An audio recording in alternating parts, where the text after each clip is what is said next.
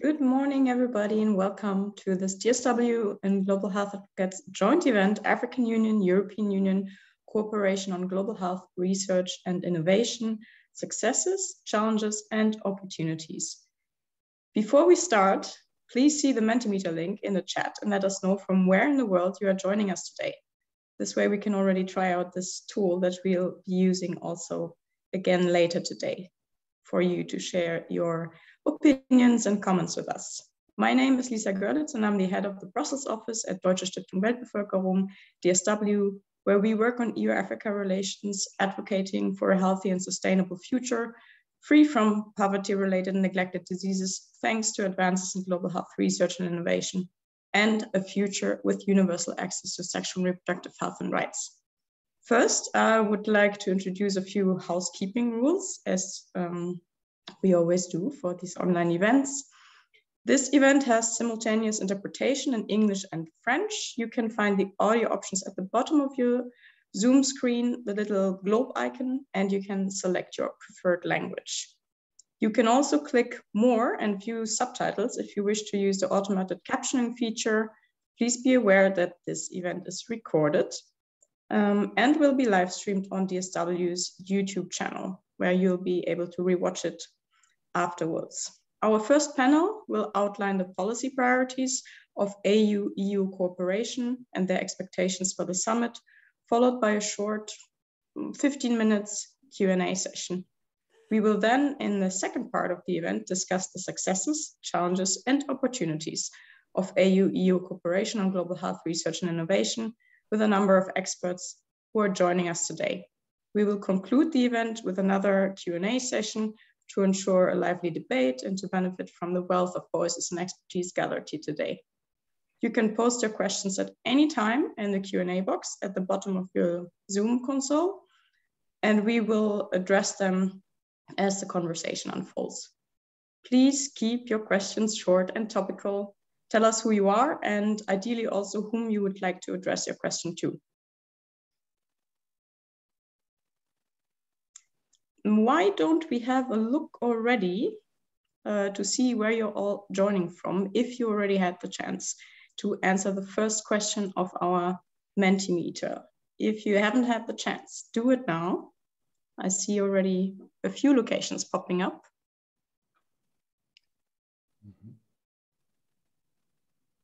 I did not expect to see Australia on the map. This is fantastic. Okay, you can continue clicking through the Mentimeter and share your ideas and comments and your opinions, so we can hopefully take that into account for the second part of the discussion. Let me now invite my co-host, Patrick Bertrand, the director and founder of Global Health Advocates, to take the floor and give the opening remarks. Patrick, over to you. Thank you, Lisa, and welcome to everybody. I'm very happy to be here with you, and I'm switching now to French for our francophone audience. Bonjour à toutes et à tous. Hello, everyone. I am Patrick Bertrand, the director and of Global Health Advocates. Our NGO lobbies French institutions and the European Union to have better policies and to have the necessary resources to fight global health inequalities. We are very happy together with DSW to organize this conference on the eve of a very important moment that we are talking about for quite some time, the 6th African Union, European Union Summit, which aims to lay the foundations for a new partnership between the two continents. This summit is a unique opportunity for African and European leaders to show solidarity and common political will to end inequalities in access to tools to fight COVID-19, but also to respond to historical epidemics such as HIV, tuberculosis, and malaria. As you know, the COVID-19 pandemic has once again shed some light on the failures of health and research and development policies to ensure equitable access to health innovations and products. Health inequalities are sadly not new, and history is repeating itself. Nearly 30 years ago, millions of lives were lost to HIV because of a lack of political will to provide universal access to antiretroviral treatment, which is not new, unfortunately. We have already lost too much time and too many lives. It is urgent that European and African leaders take ambitious steps and make financial commitments to strengthen both African health system and the continent's capacity to research, develop, and produce health products. R&D efforts must address the needs of African societies, including the need to develop health products to diagnose, prevent, and treat poverty-related and neglected diseases. This week's summit, to truly launch a renewed partnership, a real partnership, the European Union must translate its rhetoric into action so that health products are truly common goods. The UA must support financially the agenda of the African Union to support health product innovations and to have sovereignty. The European Union is expected to launch barriers to intellectual property rights and to encourage pharmaceutical companies to transfer the technologies and the know-how needed to strengthen African capacities. The goals will not be met unless investment in R&D in Africa is increased and conditional on guarantees that the research will result in affordable health innovations adapted to the needs of population. Let's not forget the access for populations. We are delighted today to welcome policymakers and experts from both continents to hear their perspectives and to learn more about the initiatives in place to strengthen cooperation between the African and European Unions on research development and access to health innovations. Thank you very much.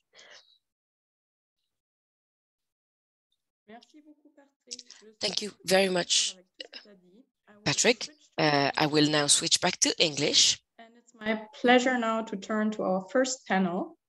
France, who is currently chairing the Council of the European Union, has announced its ambition to strengthen the EU's international dimension of research and innovation, and global health also features prominently in France's presidency program.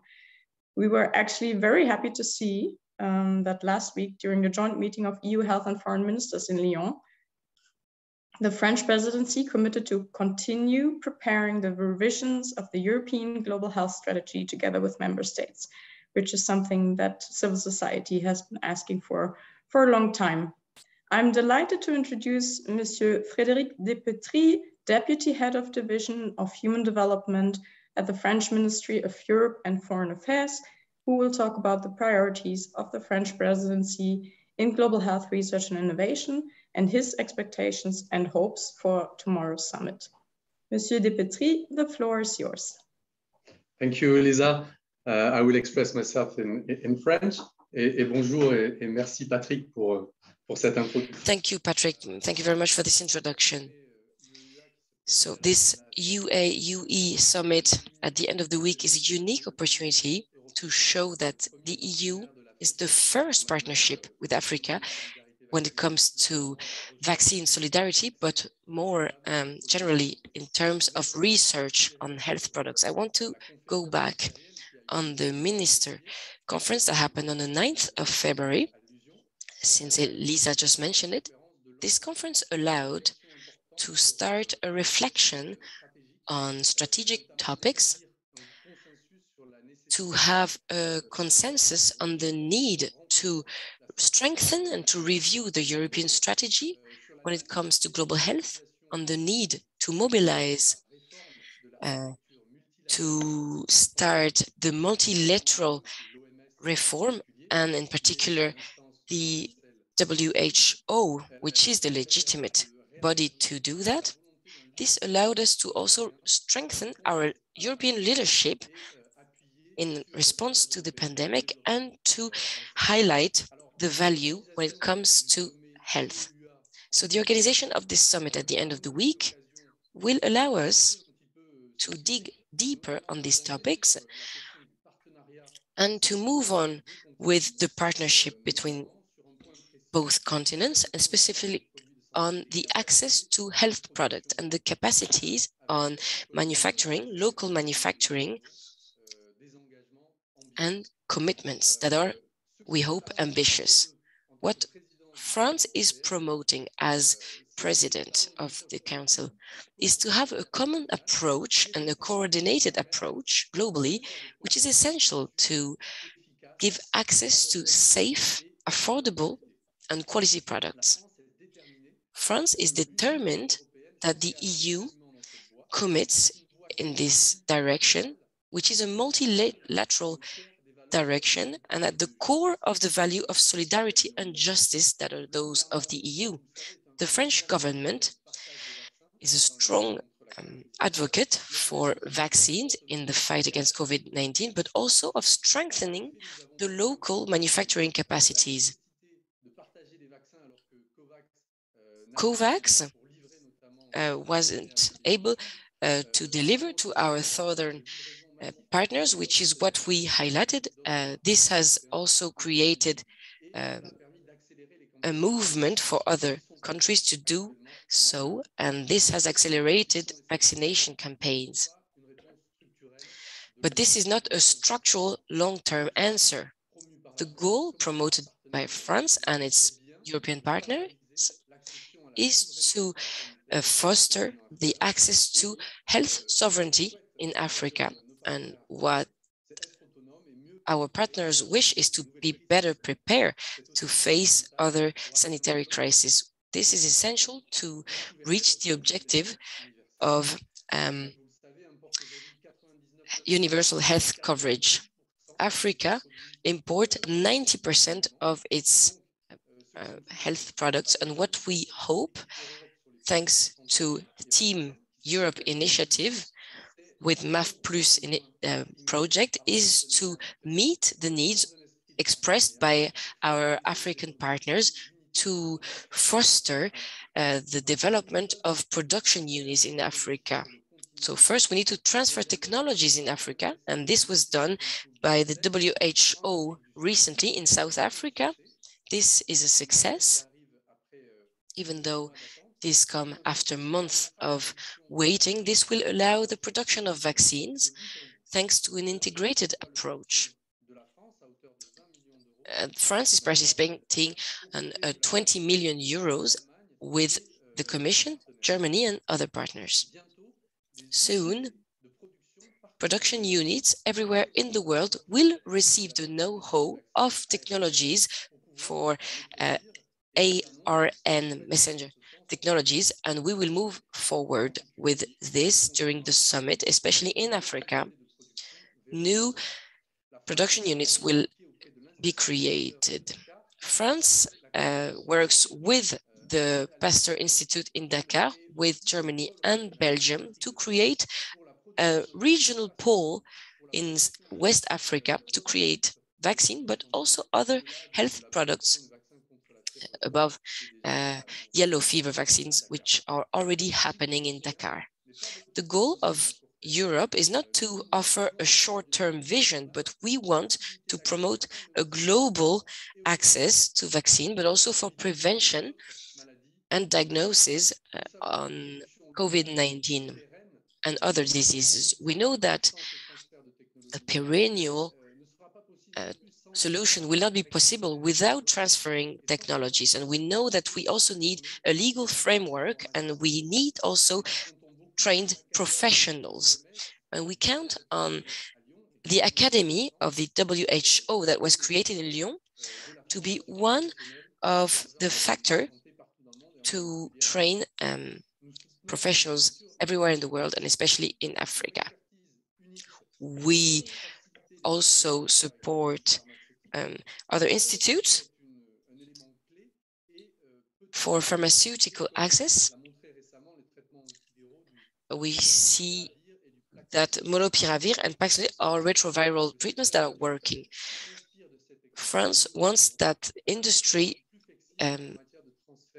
works in order to transfer this technology. I am thrilled of these perspectives of cooperation to strengthen health systems in Africa, and I hope this will be strengthened again in the summit UAUE. France, with the European Union, is sensitive to strengthen the framework, the legal framework, and we want to harmonize in Africa thanks to the AMA, the African Medicine Agency, with which we want to have a collaboration with the European medicine agencies. And this regulatory harmonization is needed to develop a medicine market and ensure that products are safe and of good quality in the continent. We also work with African partners in a more global framework to be better prepared against pandemics and to create resilience. And this is a major preoccupation for global health. I'm thinking of Team Europe initiative on sanitary security in Africa with 5 pillars, with 1 dedicated to research and the fight against microbial resistance. I will also mention a few projects that matters to us. The FSPI project developed by the Pasteur Institute to create a network for prevention and monitoring on microbial resistance in Africa.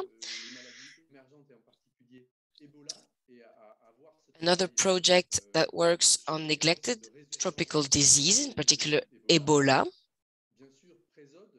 the project PRESOD, also aiming at strengthening cooperation when it comes to a new diseases emergence, with a pilot phase that will start in the first quarter of 2022 in 4 African countries, also in Cambodia, to expand monitoring networks when it comes to diseases. The Medilab Secure project that aims at bettering the monitoring, and an AFD project with 10 million euros to foster the monitoring of emergence of new variant of COVID-19. So very concrete projects are happening that we are hoping to develop to fight the COVID-19 pandemic, but more globally for a renewed partnership when it comes to global health. And during the crisis, France has not lowered its commitments. I'm thinking of the HIV, tuberculosis, and malaria fund. We have maintained our financing, and we need to maintain this fund. We maintain our commitment and against tropical neglected diseases. France is also a fervent advocate for an approach with the continent, the African continent, and this is the message of French presidency during the next summit.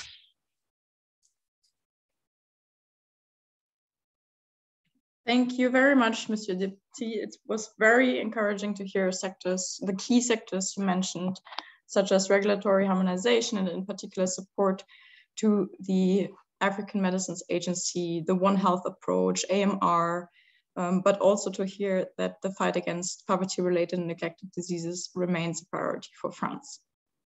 Before we turn to our next speaker, I would like to warmly invite everybody again to participate in the Mentimeter. The link should be included in the chat. I see some conversation in the chat, and just to confirm, if are we maybe switching speakers?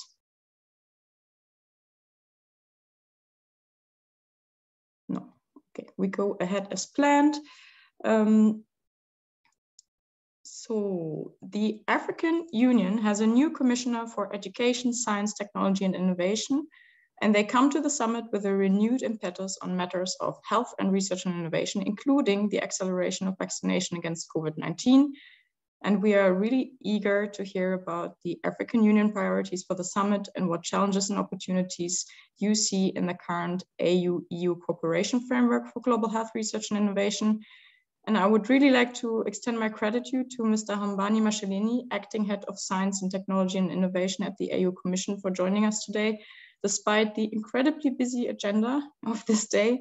And apparently we learned earlier today you're joining us from your twin agency. So from DGRTD today, over to you, and thank you so much for making the time today. Thank you. Thank you very much, Madam Moderator. And thank you, Patrick, for the opening, as well as the representative from France, who has outlined an agenda that dovetails to the expectations of the African Union as well.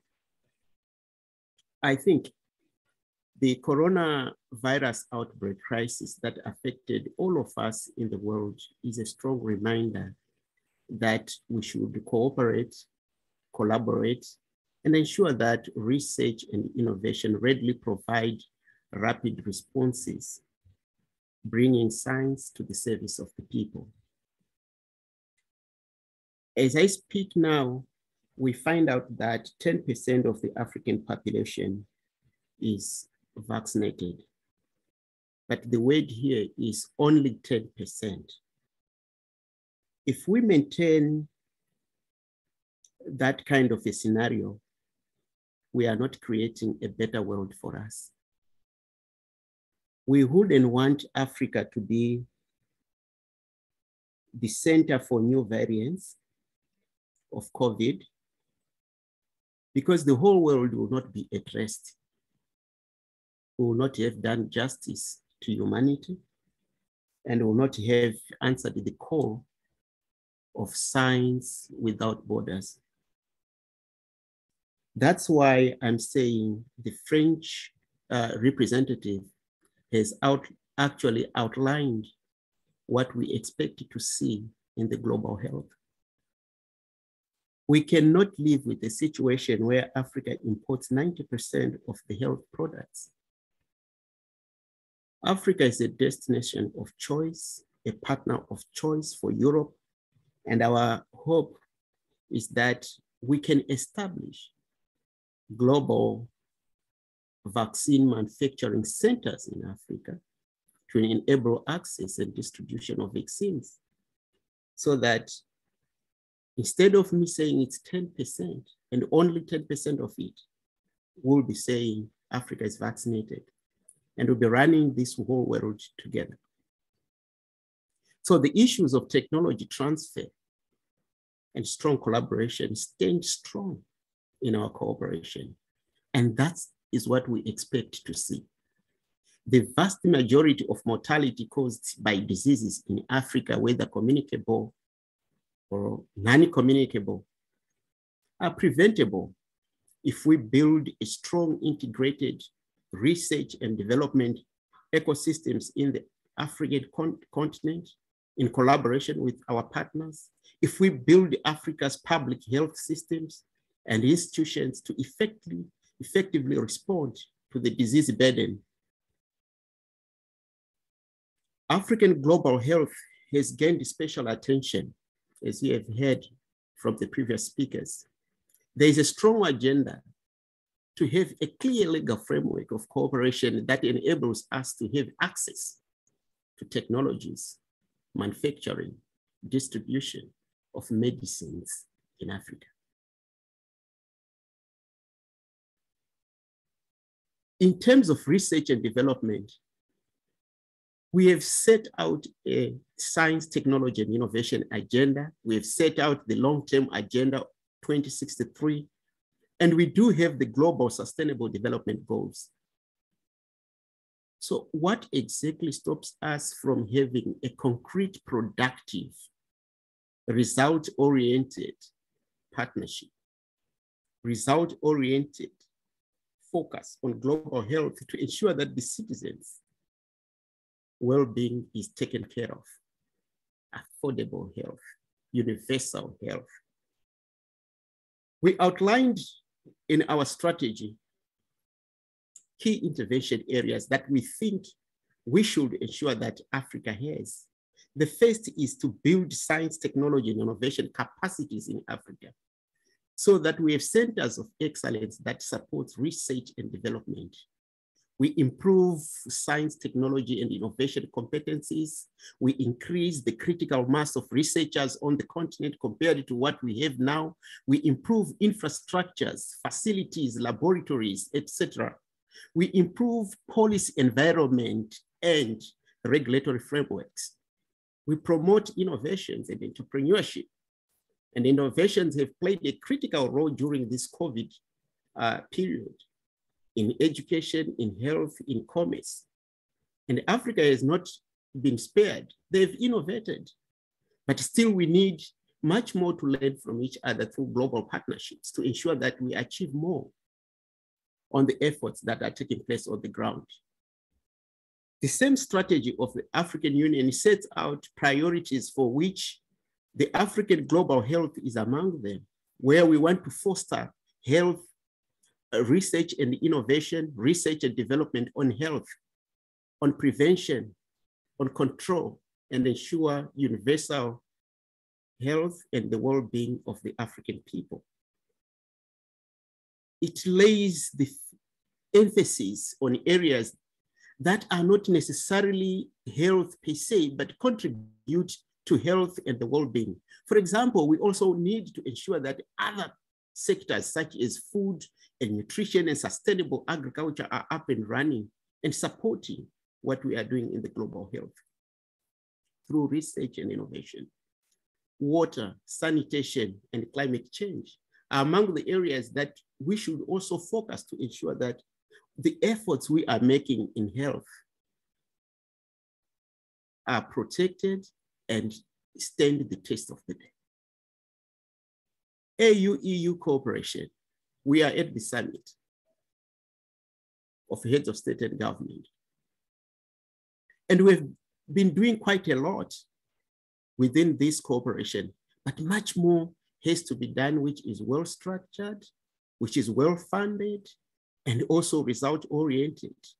For example, within our cooperation, we launched an African research grant program to support collaborative research in Africa, where African institutions collaborate amongst themselves, but also bringing in African and researchers from Europe to work together.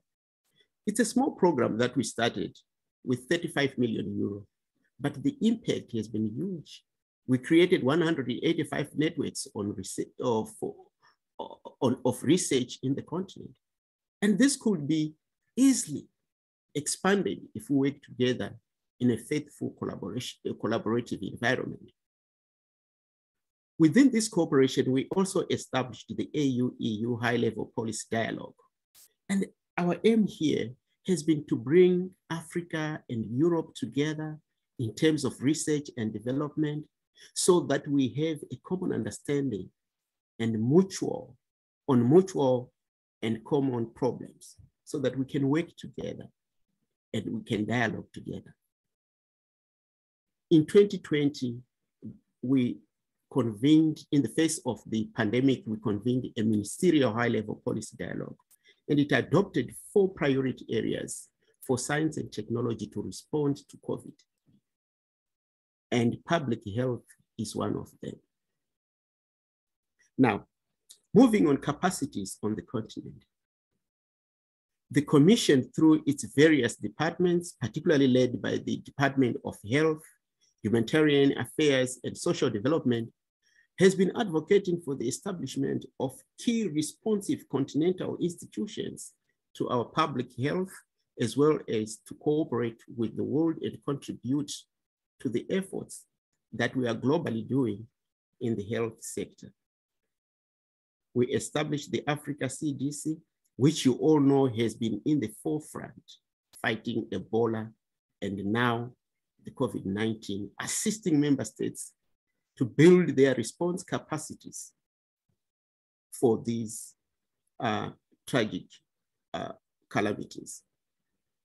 Furthermore, the Africa CDC continues to expand its role on the continent, as well as fostering research and innovation on health.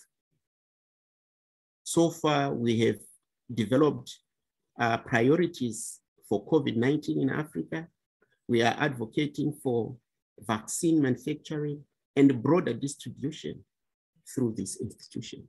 And it needs to be supported so that we achieve that African global health, so that Africa doesn't become the breeding ground for new variants that will really cause the world restlessness. The second institution that is coming up is the African Medicines Agents, AMA, which we hope will find a number of cooperative organizations to ensure it to function, because like the previous speaker, like Patrick has said, it's too late. We should have done this years ago so that we maintain global health that is fit for all of us. I'm now speaking from here in Europe, and I should be safe. Otherwise, I will be a problem to all of you. This AMA is a huge milestone in harmonization and regulation of African pharmaceutical landscape across the continent, and the efforts to improve weak regulatory systems of member states so that we have access to quality pharmaceutical products on the continent. Thank you very much for having me. Thank you so much, Mr. Cellini. It's really appreciated. And we wish you all the best for this exciting summit week, and that the rain will not be too harsh, the Brussels rain for you coming from Addis. Unfortunately, we are running a little bit late, which means that Director Russo, the Director of Global Approach and International Cooperation, Research Innovation at the European Commission, Directorate General for Research and Innovation, had to leave us today. But thankfully, one of her colleagues from DG RTD has kindly agreed to fill in and be our third and last speaker of the first panel.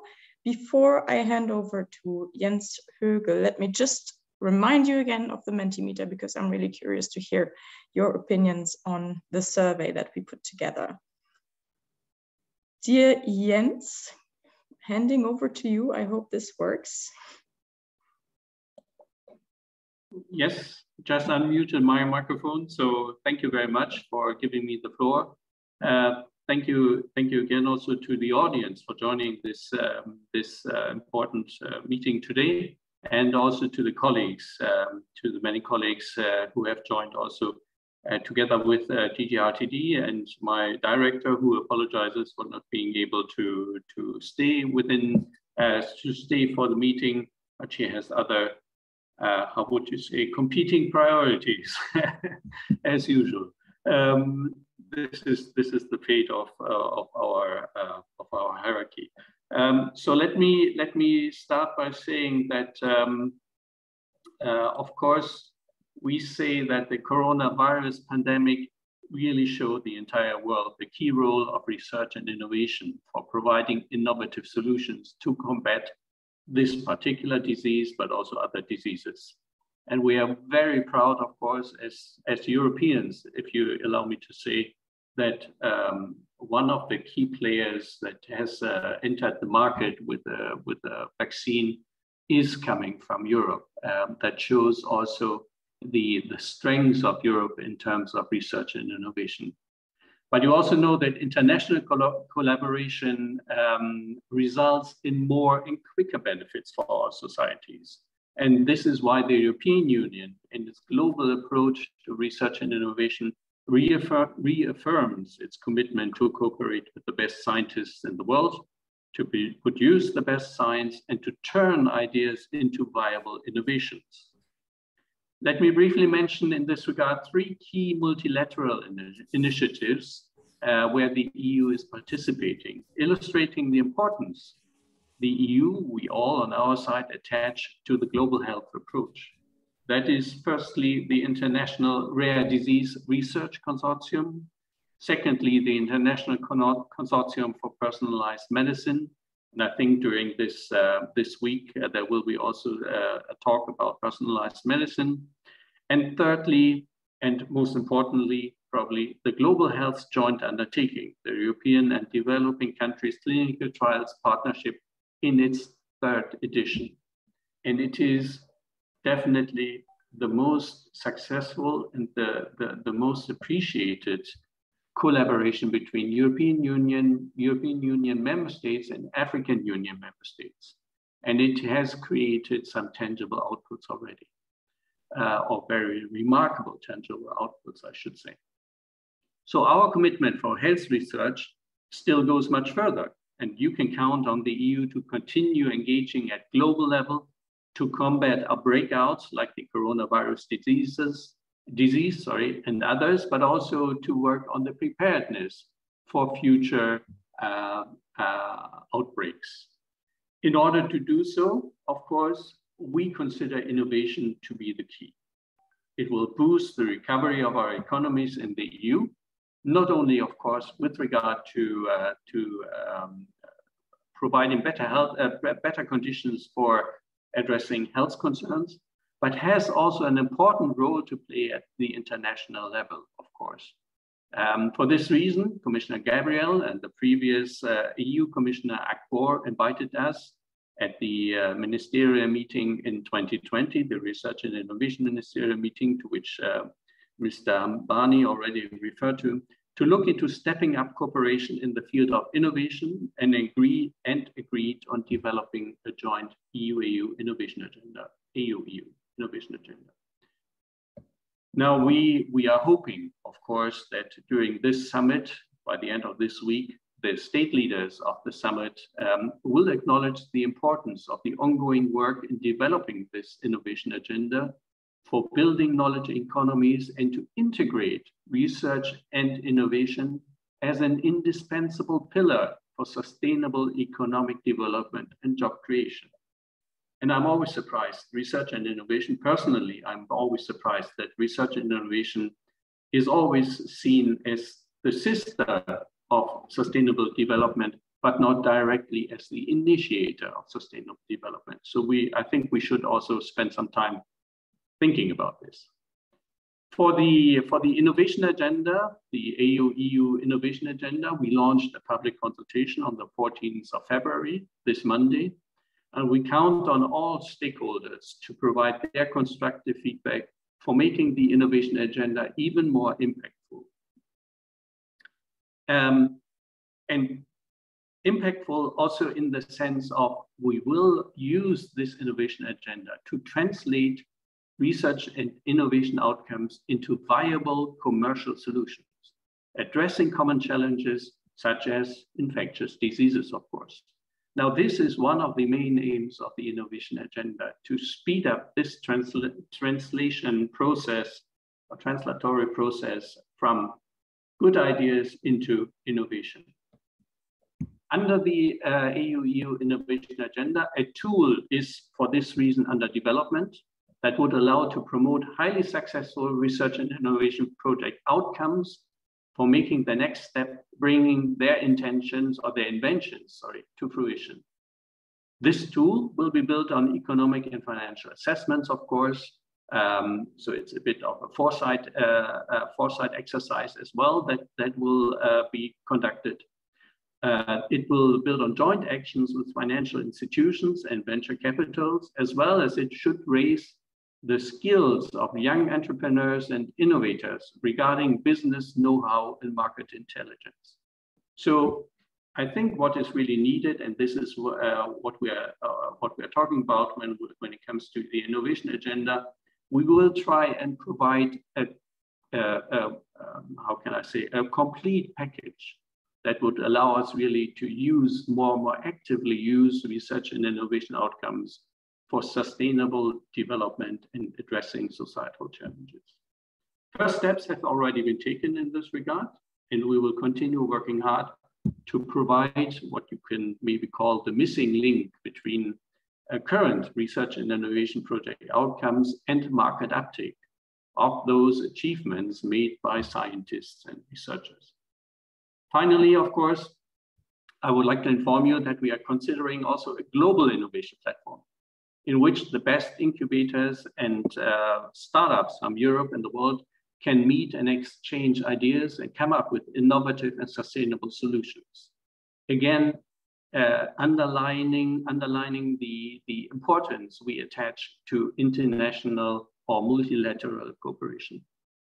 Consideration for this global innovation platform initiative are part of the Global Gateway strategy presented last December by the European Commission and the European External Action Service.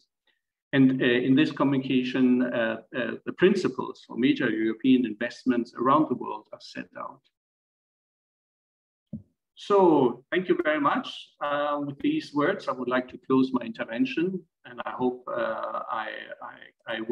we will hear your voice and listen and will be able to read your contributions to our public online consultation about the innovation agenda, and wish you a successful end of the meeting. Thank you very much. Thank you so much, Mr. Högel, for speaking on behalf of Director Russo, and please convey our apologies for the timing. I couldn't agree more, of course, that EDCTP is a role model of equal partnership that delivers concrete results, and we definitely share your hopes that the heads of states and government in this summit this week will acknowledge that research and innovation are not only a sister, but a precondition of sustainable development. Mr. Marcellini had to also leave us, but I just wanted to highlight a few important elements that he mentioned: the need for both a strong research and development ecosystem and public health system in Africa. He mentioned the importance of facilitating tech transfer and the need for concrete result-oriented partnership to realize the African Union Science, Technology and Innovation Agenda, the SDGs, and Agenda 2063. We are running, unfortunately, a little bit late, so I'm just checking if there's maybe one question from the audience that to either Jens or Monsieur Depetri, who are still with us. And also, please don't hesitate to share your comments via the Mentimeter survey. Okay, so it appears there are no questions from the audience at this stage, but I think we are lucky to have also our speakers still with us until the end of the session, so we can hopefully include them in the Q&A and exchange session at the end of the second panel. So from our dear representatives of the African Union Commission, the European Union Commission, and the French presidency, we have heard about the priorities and initiatives that both the EU and AU Commission plan to implement in the next few years, and about the views of the French government in the field of Africa-EU relations on research and innovation. We now move to the second part of our event, in which an excellent panel of experts will help us to address the three following questions. First, what are the greatest successes of EU-Africa global health research and innovation collaboration? What are the main challenges? And third, what are the opportunities and maybe also lessons learned that you see in EU-AU cooperation in this field? I now have the pleasure to introduce our 5 expert panelists, and I will challenge our panelists to keep their answers short, so we can have a lively debate afterwards with the audience. Joining us from Paris today, I believe, our first speaker is Professor Yazdan Panah, the director of the French Emerging Infectious Disease Agency and the current chair of the EDCTP board, as well as a member of the Scientific Council for COVID-19 of French President Emmanuel Macron. Welcome, Yazdan. Joining us from Nairobi today is Dr. Marlene Timmermann, a medical doctor, researcher, and former senator, She is the director of the Center of Excellence in Women and Child Health at the Aga Khan University in Kenya. She is a member of the EDCTP Scientific Advisory Committee and a member of the Africa-EU Advisory Group on Research and Innovation Cooperation, advising on health issues. Marleen has authored a recent policy paper focused on EU-Africa cooperation on health research, which I believe will soon be available. Joining us from Geneva today, Robert Matirou is the Director of Programs at UNITAID, where he is responsible for planning, developing, and implementing a complex portfolio of health product innovation investments. Before joining UNITAID in 2012, he served as Head of Operations and Vaccine Development for the World Health Organization's H1N1 pandemic response and as Chief Operating Officer of the Global TB Drug Facility. Then we have another speaker from Nairobi. Ethel Makili is the Associate Director for Advocacy Policy and Communications at IAVI. She's responsible for designing and implementing advocacy initiatives aimed at enhancing environment for global health research and development. She leads communications initiatives related to IAVI's Africa region programs.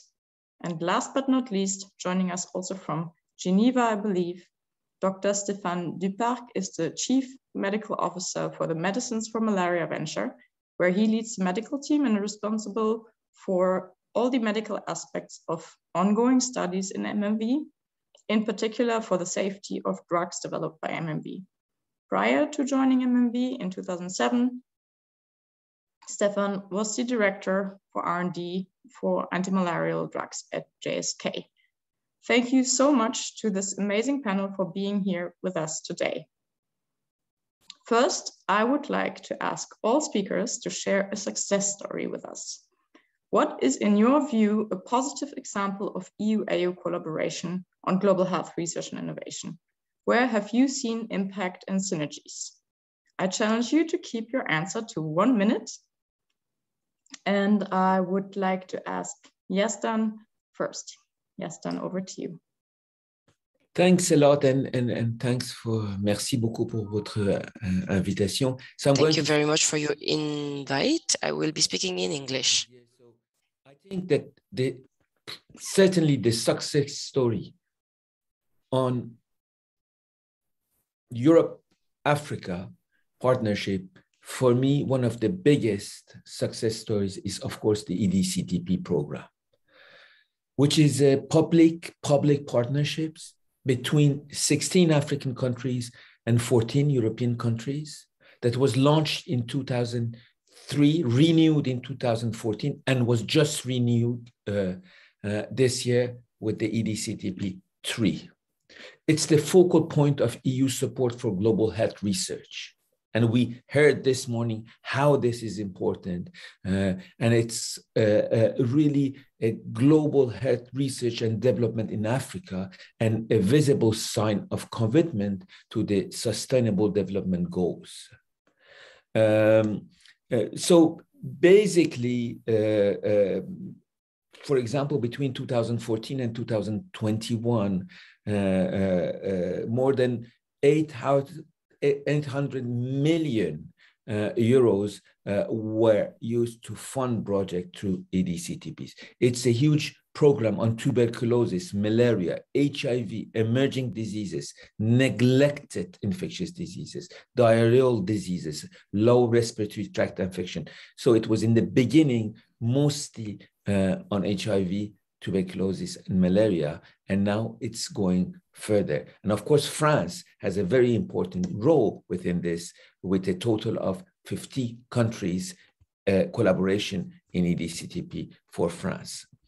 And just one word, and I'll finish. And I think it's important to say that the Global Health EDCTP 3 program that was just launched is a huge program, even more ambitious, to try to focus on the unmet medical needs, specifically of vulnerable population, infectious diseases, and Africa, with more inclusive global collaboration. So this is a real, I think, success story. Thanks a lot, Lisa.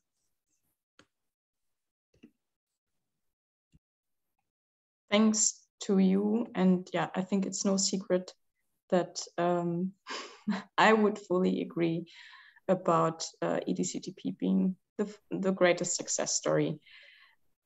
Marlene, can I hand over to you? Yes, sure, but I'm afraid that I have the same message as Yazdan. I've been involved in EDCTP since the very beginning, and in research for the last 30 years and more than half in Africa. So I've seen the evolution of EDCTP, the Center of Excellence, the capacity building. I'm not going to repeat all this. EDCTP is really a great example. And I'm going to, at the same time, and I'm not coming back then in the next 2 or 3 rounds, because time, the big challenge, I think, is the translation of all this great research and the findings, not only for EDCTP, but everywhere. You have a publication, you have a finding. How do you translate this into public health? This is a big challenge. So all of us, we are happy that EDCTP is now going from the vertical HIV, malaria, tuberculosis programs, where we have really reached a lot, going into global health. But still, having said that, the challenge will be not only for EDCTP, all of us, what do we do with the findings? We have great innovations, great systems, and we have to improve public health. And it's still the same message as we had with Health for All in 1978 and the Alma-Ata. We repeat it in the MDGs, in the SDGs, and we make progress, but too slow. So I think a big challenge, but at the same time, we have an opportunity now, learning from the pandemic, how can we bring digitalization, innovation, artificial intelligence, and a lot of new things in drug development, therapeutics, and so on. How can we bring it to the people? Because I work on the ground, and we are still struggling with really basic things like women dying because of no access to blood transfusion because of anemia, issues that we know already 30 years. And despite everything, and despite all the innovations, we don't manage to translate it into the reality. We have the Abuja Declaration that every country would allocate and commit 15% of the budget. We are not there. So yes, we made progress. Yes, we have challenges, great opportunities, but the major challenge is really translated to policies and practices and to find finance and commitment. I'm going to stop here. Thank you. Thank you, Marlene. Yeah, it is, of course, frustrating to to see that we are still calling for the same things that were called for even decades ago. And I think, yeah, the one main message I also heard from you, sustainable financing of these initiatives is needed. Let me turn to Robert. What is your greatest success story? Great, thank you very much for having Unitaid on this important webinar today. In fact, I'm not speaking from Geneva, I'm speaking from South Africa, where we are here having very important engagements with the government and other leading institutions, so it's very timely and appropriate. Let me cite 3 examples of successes in the context of Unitaid's work as it relates to the EU, as it relates to the African Union and key countries on the continent in Africa. Just quickly, Unitaid is a development financing agency, and we invest in bringing cutting-edge medicines, treatments, and diagnostics to major diseases like HIV, TB, malaria, but also important co-infections that link to cervical cancer and childhood illness. 3 examples from the context of COVID, I would say, are these. Thanks to funding from EU governments, particularly Germany, the government of France, for example, we have worked with partners such as the Drugs for Neglected Diseases initiative to set up one of the largest platform trials for COVID therapeutics in Africa, in 13 countries on the continent. And not only do we hope the trial arms under this platform will generate potentially novel therapeutics that will help us treat outpatient versions of COVID for mild disease, but also build capacity for future trials beyond this pandemic that may be necessary for pandemic preparedness and health security. So that investment, which is substantial, more than $40 million, is really key to build that capacity and work with local institutions on the continent around trials for novel therapeutics. That's one success. We don't yet have trial arms that have generated evidence, but we hope that they will. Second important example is the work that with funding through the Act A response mechanism, including from EU governments generously, UNITAID has worked in the therapeutics pillar to position several countries for the introduction of both rapid tests and novel therapeutics. Novel therapeutics are novel antivirals that we hope will help us treat vulnerable populations so they don't progress to severe disease in the context of COVID. And it's because of the investments and collaboration with EU governments and others to be sure that we are able to help countries with an integrated test and treat approach. There's a lot still to be done, but we're priming the pump to be able to do that thanks to those investments. Lastly, one other accessible example is the work we've done with the EU and African governments to correct the market failures in access to oxygen. Oxygen, as you know, is a critical medical therapeutic for conditions such as pneumonia, such as safe delivery, babies for pregnant women, trauma, but also now during COVID. And thanks to our work with EU funders and others, we've been able to engage with major liquid and oxygen generation companies to reduce prices of the oxygen on the one hand, and to look at ways which we can strengthen infrastructure so that oxygen can be sustainably produced and supplied on the continent. And one of the key companies we're working with is Air Liquide, a French company, but also two other companies, a German company and a US company for this type of work. So 3 important examples of achievements. There are many challenges, but we'll come to that. Thank you.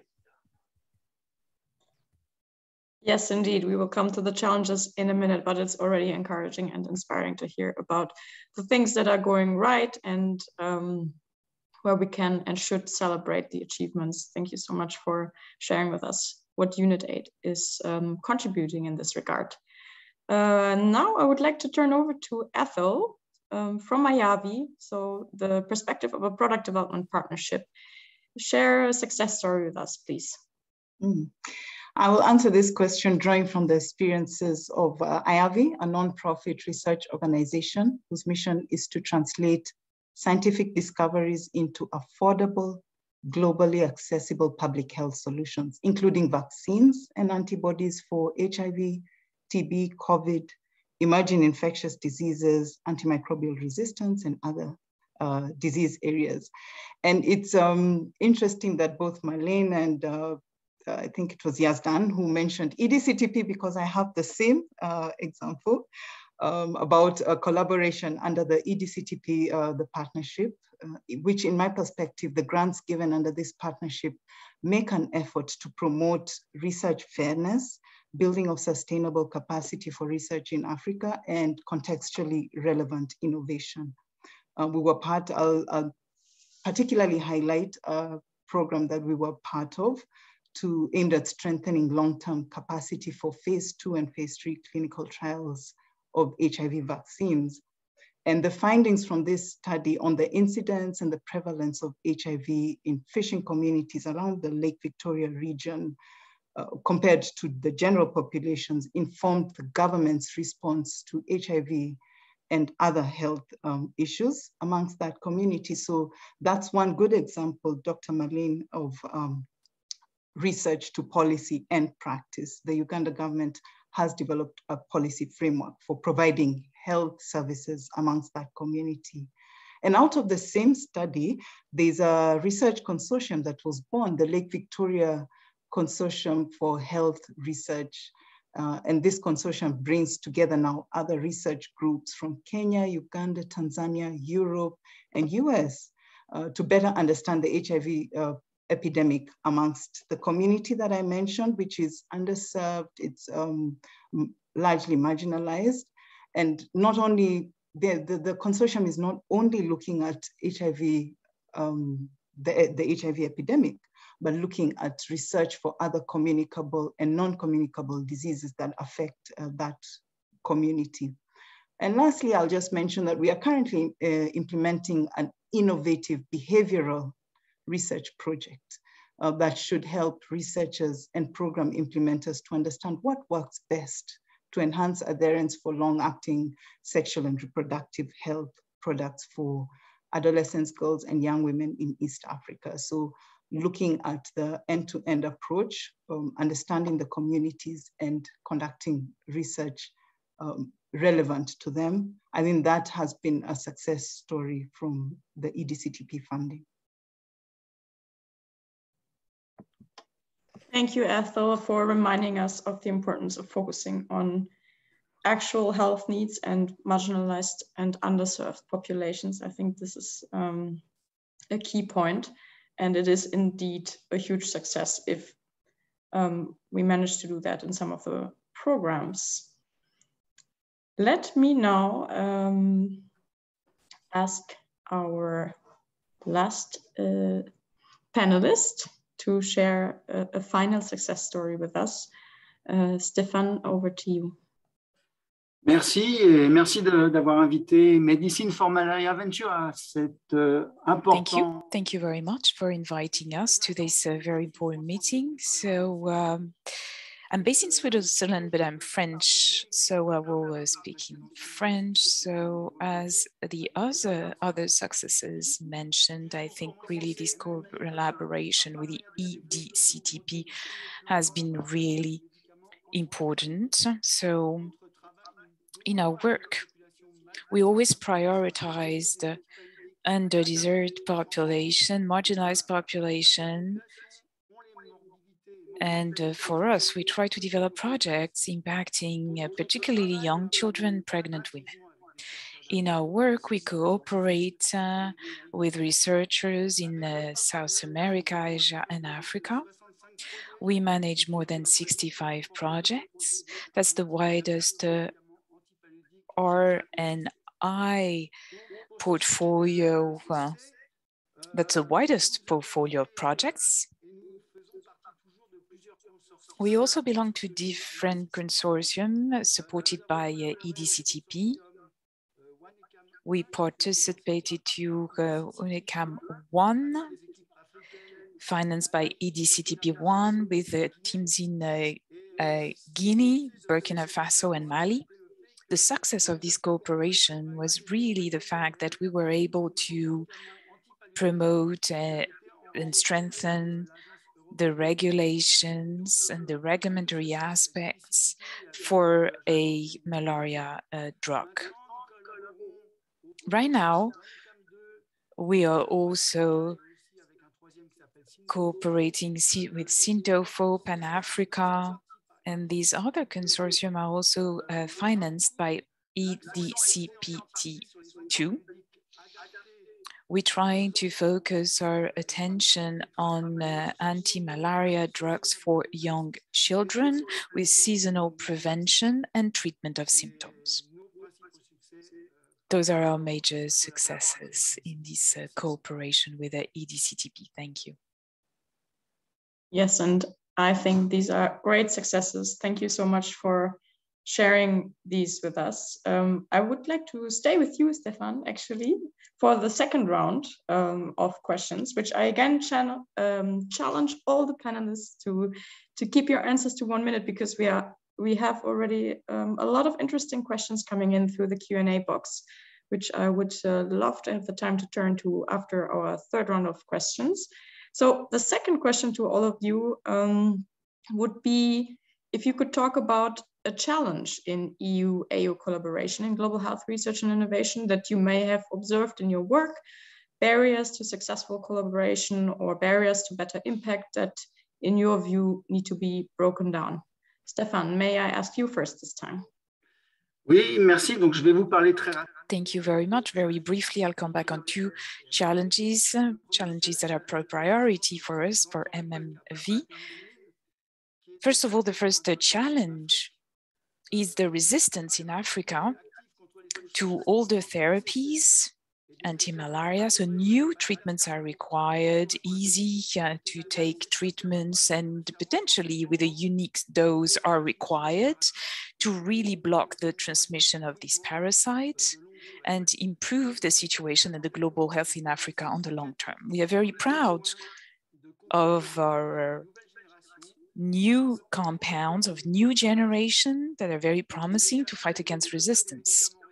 Second challenge is also to develop medicines that are respectful of gender. We need to protect women, young women, pregnant women, and we need a new strategy to do so.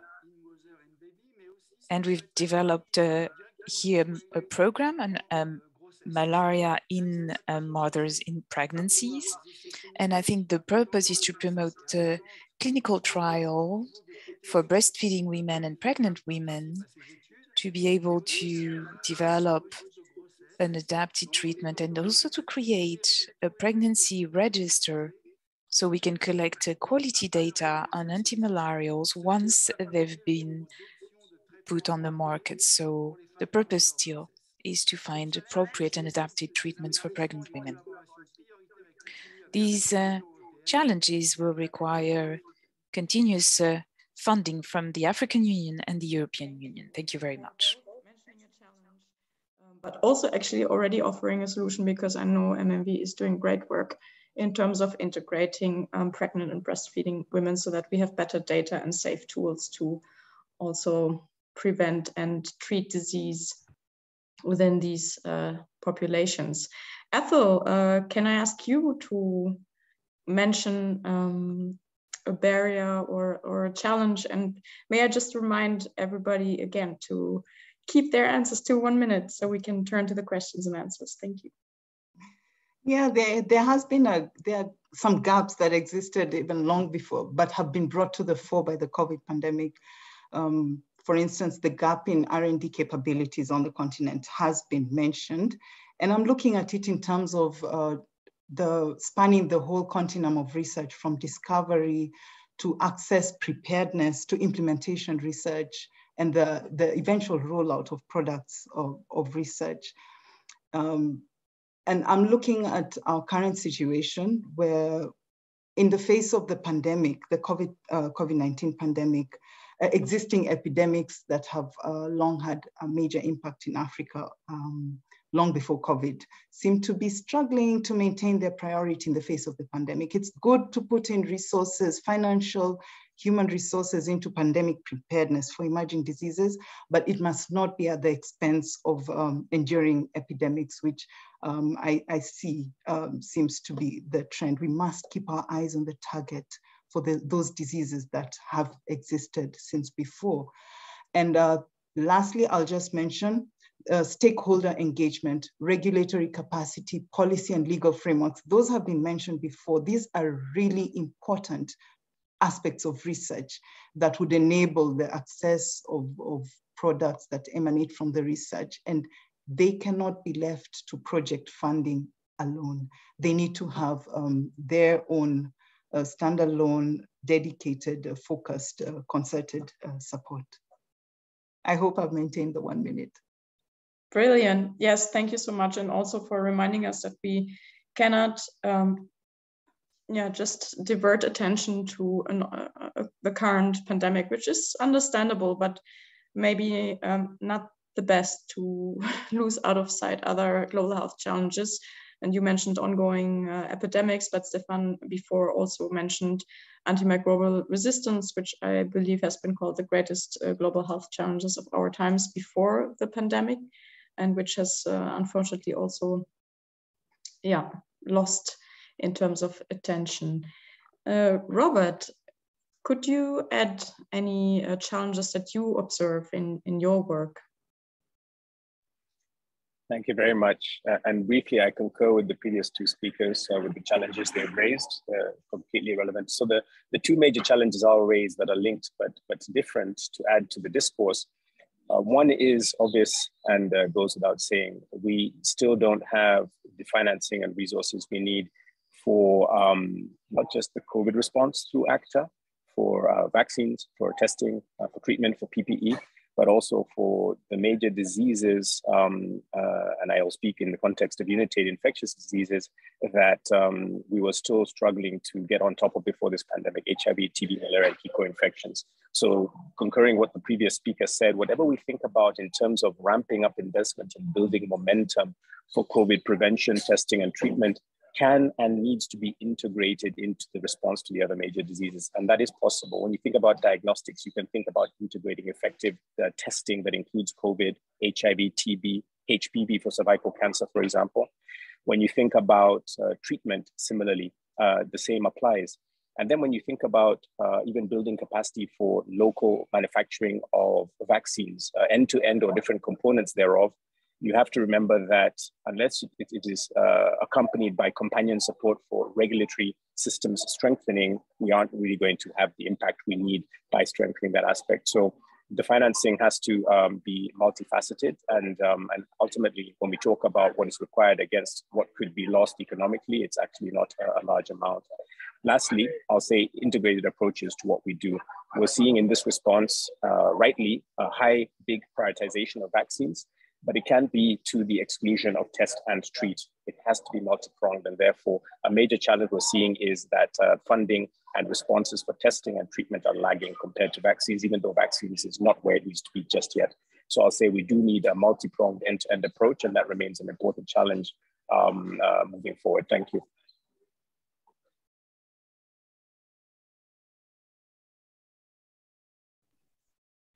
Thank you, Robert. I couldn't agree more, and I think it's also very much in line with previous panelists have reminded us of. I think, unfortunately, Marlene had to leave us, so I would now ask Yazdan to please tell us about a challenge between in this area of work that you may have observed in your work. Yeah, thanks, Lisa. I think one of the most important challenges, which, as Marlene mentioned, is sustainability. I think that we have a big issue of sustainability, which probably also comes from the way research is funded, which is based on projects every 3 years, every 4 years. And I think this doesn't match sustainability. I think that we should have top-down projects which much more sustainable funding than 3 or 4 years, because there is an issue when you want to put in place, for example, research platforms, especially in the context of emerging infectious diseases, where you should be ready to go, and then you have to each 3 years to try to resubmit the project. So I think, and we are trying we should really try to have a mechanism to maybe for some kind of really important top-down projects to try to have this sustainability, try to think of different mechanism of funding. And to try to really build the infrastructure for this. And I think this is something that we should really try to reflect on. Over. Thanks, Lisa. Yes, thank you very much. I think this was probably the harder part of this round of questions. But the most challenging will be the last round. First of all, because we have to keep it super, super short. And second of all, because I think it's easy to identify successes because there have been many, and we also see the challenges. And I think it's natural to the human being to complain, but it's harder to also think of solutions and to propose how to go forward. So may I ask you, in really one sentence, one or even one word, if you can think of it, just one key word, what could be a solution, what could be an approach, something that could help overcome some of the barriers you have mentioned in the previous round of questions. Really just one key word to give us food for thought. I would start with Yazdan this way. This round. Thank you, Lisa. So So I think that the opportunities is that probably, of course, this pandemic, the negative impact that it has was huge. And I'm not going to come back on this because everyone is aware. But I think it pointed out to some limitation in what we have been implementing.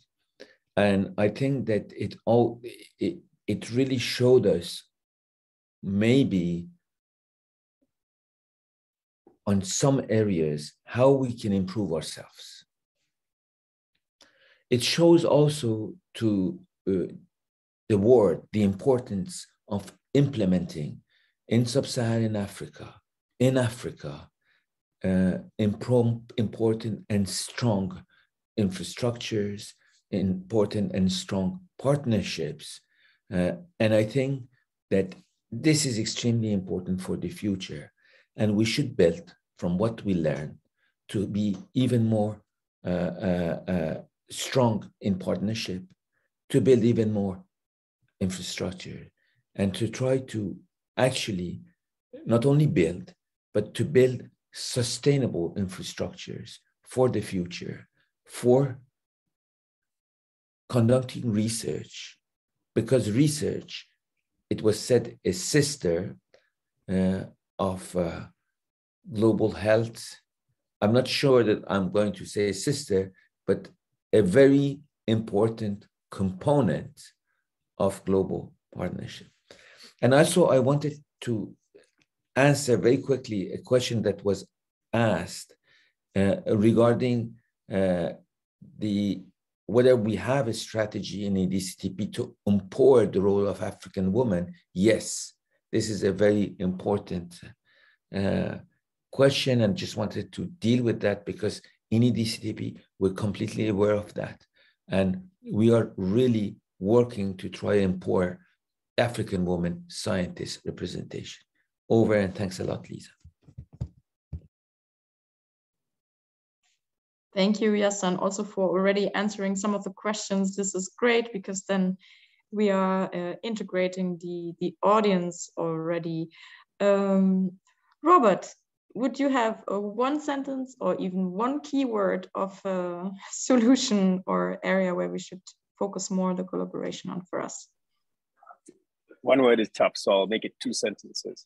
The first sentence is start with what you have and start now. What do I mean by that? The second sentence. All development finance agencies working with the EU and AU do have funded mandates, okay, for the next period. We shouldn't say that we're going to wait until the end of this pandemic or before it becomes endemic to already start applying lessons and experiences from within it to apply some of the solutions we've heard to the challenges that we have there. In our programming, even as we look at the next 2 to 3 years, let's see what we can already integrate and not simply say only when we get the additional funding that's needed, only when we have ACTA fully financed can we do certain things. There's many things we can start to do now and then work simultaneously to crowd in and hopefully successfully bring in the resourcing that's needed to do the more ambitious plan that is required.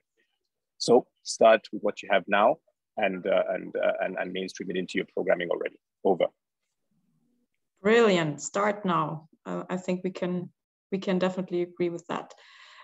Ethel, would you have one sentence for us? I'd like to beat Robert at that, but I have more than 2 sentences. We need to be nimble in the face of the evolving global health landscape. Be nimble to adjust to it as it changes. Right now, as we discuss the Africa-EU collaboration to have a strategy for vaccine development and manufacture on the continent in Africa, we could very well take advantage of this opportunity to have or develop a comprehensive, contextually relevant research agenda to enable us tackle enduring epidemics in the face of emerging global health. This would be a framework that takes into consideration the different national and regional nuances, the priorities for the different countries, the context, the access context for each country. We need to be able to adapt the use of technology. For instance, as IAVI has evolved in response to emerging needs, adapting what we know about HIV research into COVID research and into emerging epidemics or pandemics. We also need to have a framework that looks at the end-to-end approach. And as I had mentioned before, the need to also integrate when we do have success from our research, how do those products then roll out?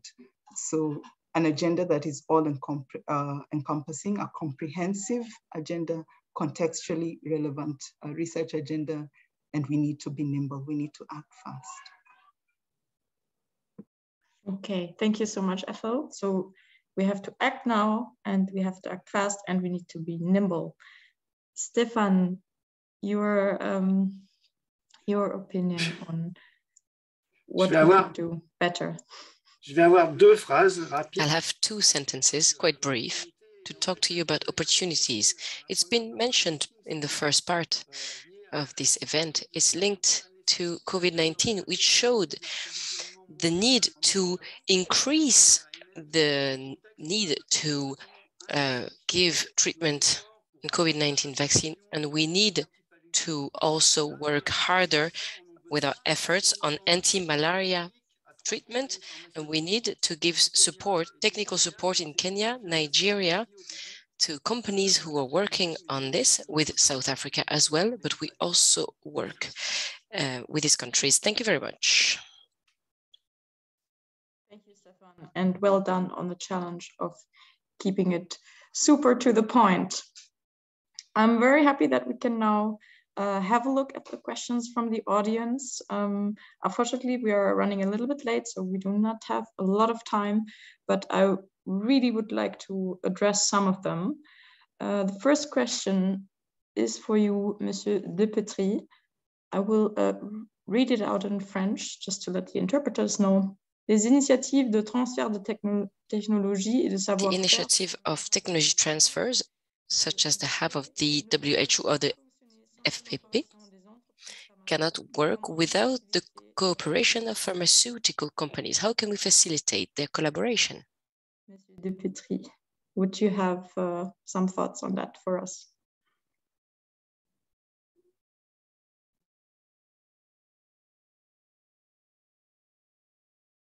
Pardon, excusez-moi, j'étais en même temps appelé.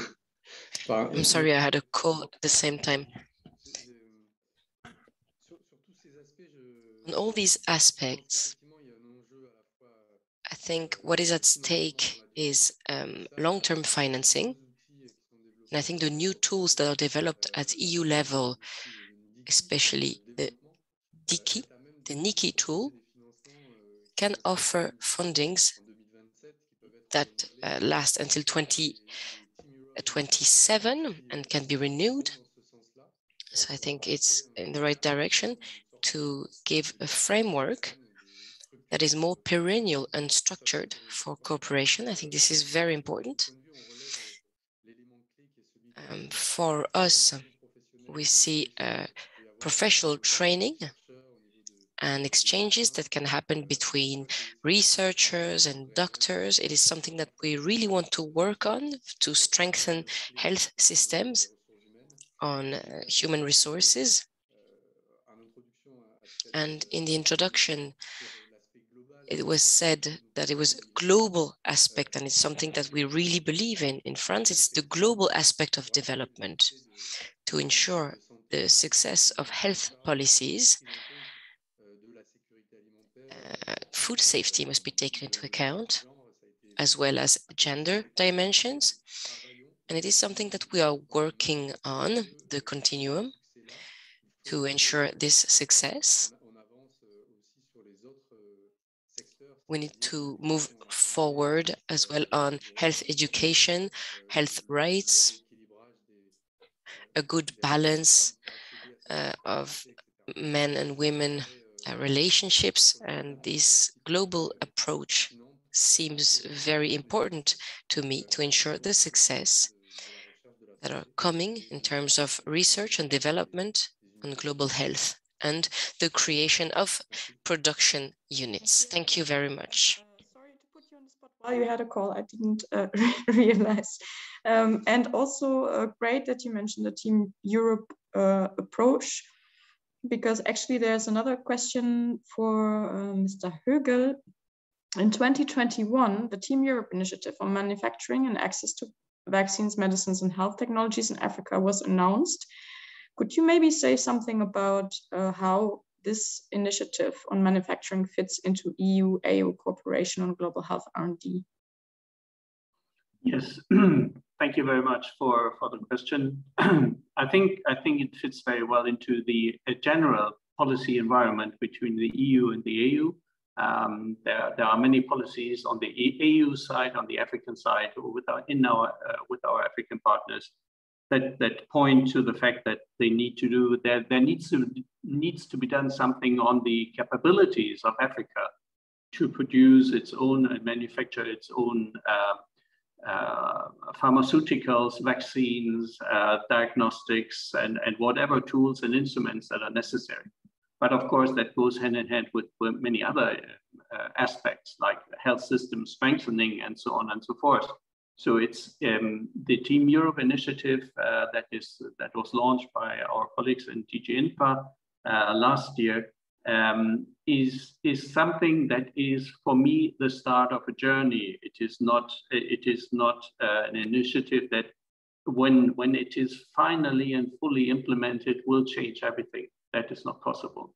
But it is a start, and I hope that all the partners that are part of this initiative, the European Union, member states in particular, the European Commission with all its various departments, but also in particular the African Union, its member states and its Commission, they need to play along. If we don't play along, if we do not coordinate and cooperate, and if we do not have a joint vision, nothing is going to happen. We will waste €1 billion on trying to create manufacturing capabilities in Africa, when there is no real ownership on the African side. That is very clear, and I'm sorry if I'm not very optimistic in this regard. But I think it has to be mentioned. We cannot be naive and thinking that just because we have a good idea, everything will change. This is not going to happen. We need to have more joint efforts at political level, at operational level, to make this initiative a success.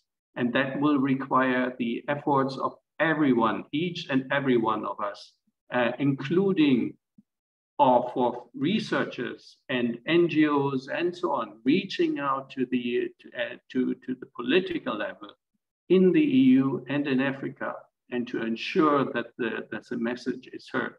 I just give you one example why I think this is necessary.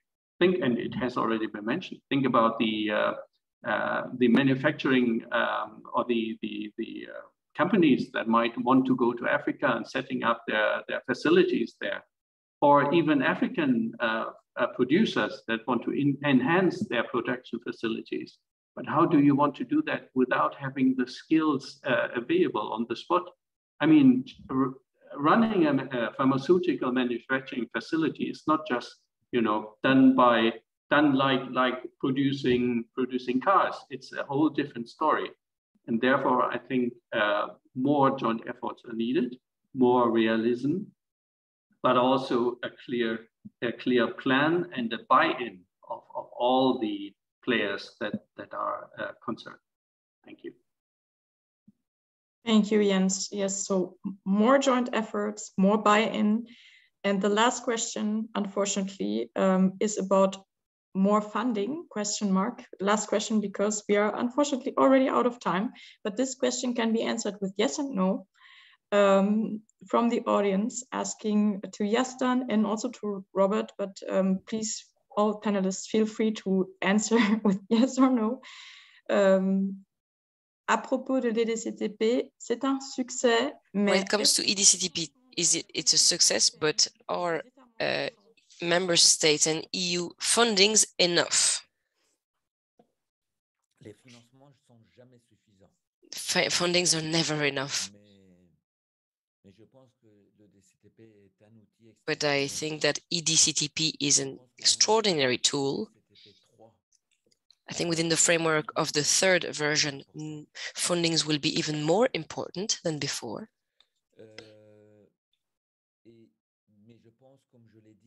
And as I said, regarding challenges, that probably we need to have funding tools that are more perennial, long-term. I think it's extremely important in regards to the quantity of fundings that we have to have funding tools that are more perennial and maybe to have more fundings around the implementation of capacities and around training as well, which is extremely important. I think that research was always working on researching, but we have seen during this pandemic that doing research is part of care, of the actual care. So I think that health and environment and research must work all together to stop this compartmentalization. And this is how we will be able to evolve. Thank you. Thank you, Yazdan. I would just like to add that I completely agree with what was done. We can only thank the EDCTP for the fundings that they have brought in research these last few years in Africa, in malaria, in particular for MMV. And what's very important is the perennity. We have to make sure that this doesn't stop abruptly and that we can continue. That is very true. There are so many lessons learned from this session, and I'm so sorry that we cannot address all the questions. And I also haven't been able to share with you the results of the Mentimeter, but we will send a follow-up to all the participants and share with you the results so that after the event, you can see from where people joined us today and what their opinions were on the different aspects that we asked you in the survey. And we'll try also to summarize all the important points made by our distinguished panelists here today. I'm cutting my closing remarks very short because we're already 6 minutes over, and I was reminded by the production team that we have to end on time, and that is always appreciated. I would just like to thank Agustin Martin, my colleague at DSW, and also Eloise Ruel from GHA, who put a lot of work in organizing this event. So thanks a lot to those two behind the scenes and also our amazing production team. Thanks so much to our panelists for joining us today and sharing your thoughts. We look forward to following up with you, and we'll be in touch via email. Thank you so much, everybody, and have a great rest of the day. Thank you. Bye-bye. Thank you, Lisa, and all panelists. Thank you. Merci Bye. beaucoup. Bye. À très bientôt. Au revoir. Au revoir.